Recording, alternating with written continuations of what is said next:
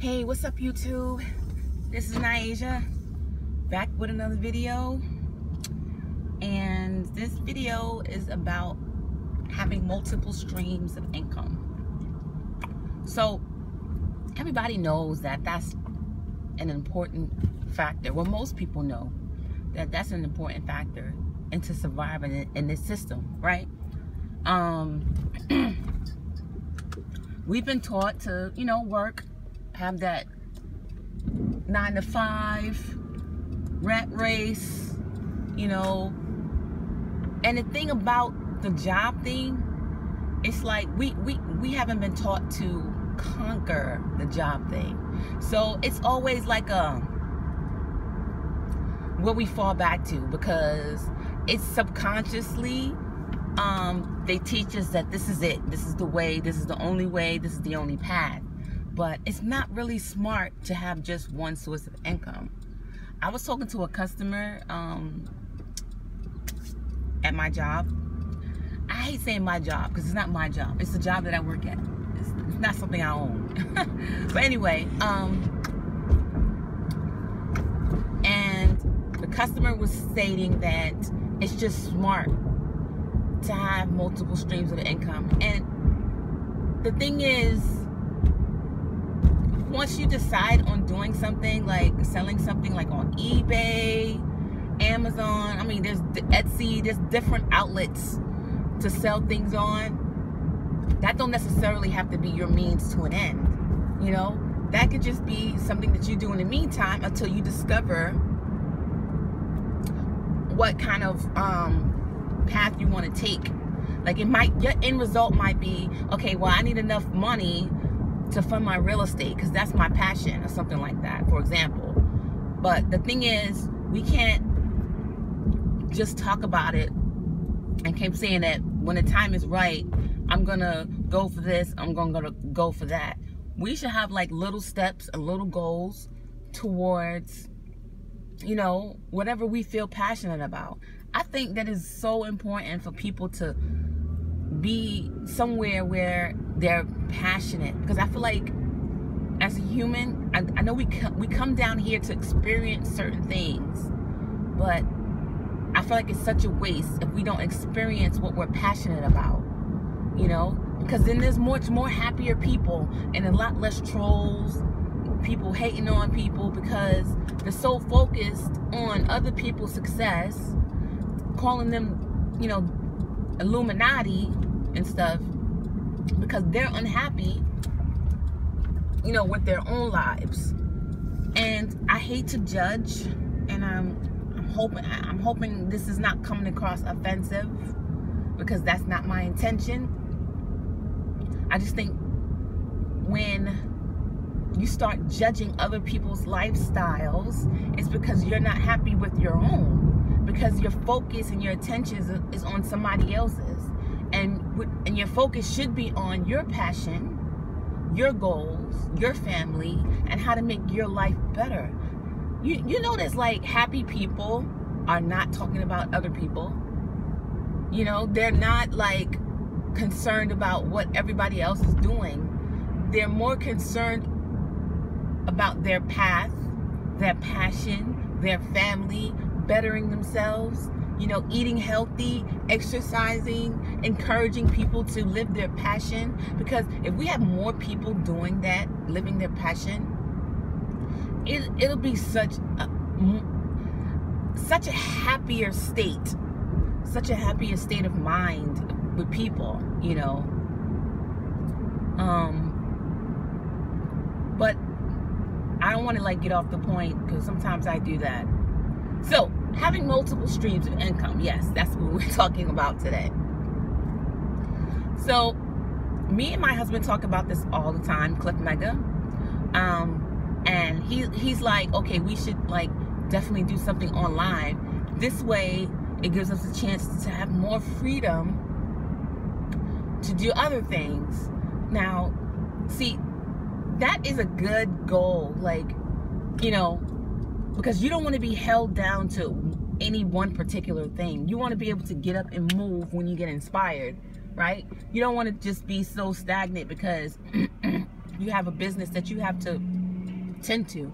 But some people like that. Like some people like, excuse me, some people like the fact that they come to a brick and mortar and it's their own business and they're dedicating all this time to it and stuff like that. But that's not me. Like, I like freedom. Freedom to decide, freedom to be creative. If I don't want to come in, don't come in. And I want a business that works automatically without me being involved. So my thing was always, okay, who can I hire? What smart person can I hire to take care of the business? And if you've read a lot of books like I have on self-improvement, entrepreneurship, financial success, financial freedom, spirituality, I read so many books on that, and they all have a lot of things in common, and that is, you want a business that can take care of itself so you can move on to the next creative aspiration. You don't never want to be tied down. And if you look at all the successful businessmen and businesswomen, you see that they have businesses that they don't have to personally get involved in. And not to take away from entrepreneurs that are self-involved, and put my focus on big businessmen and women, but if that's, if that's your path of entrepreneurship, I love entrepreneurs. I think they give us variety and they inspire us to be even more creative, and we definitely need that. But for me, I, like my husband would say, you like to collect the money. I like to collect the money, and I like to give out jobs, because a lot of people that I run into, their focus is jobs. You know what I'm saying? And when you try to spark that aspiration of something different, they don't see that, And then I just think, well, maybe some people are just really meant to work, because if we didn't have workers, how would things go? Even though I think that even without workers, things would go great, because if you think about it, they had apprenticeships and they had a lot of entrepreneurs like centuries ago and stuff like that, and things still worked smoothly. Things still worked great, even before like they had the money system where they had bartering and stuff like that, and the system was still good. So I can never say one way is the best way, or it wouldn't work without these people or that system or this system, because there's always room for more systems, and there's always room for more creativity, and there's always room for more entrepreneurs, there's always room for more workers. So it's always about like, what do you want to do?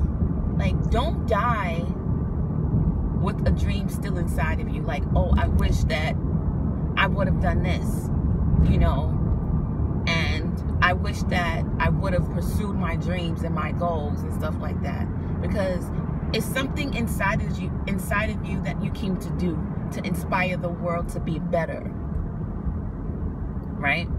So use that aspiration, use that passion to make the world better.